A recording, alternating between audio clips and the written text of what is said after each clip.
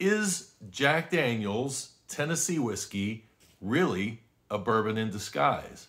Well, this was a question that has been debated hotly across the globe, but recently one of their neighbors, George Dickel, came out with a George Dickel Tennessee bourbon using the same charcoal mellowing process, which is that distinct process that is required to have something called Tennessee whiskey.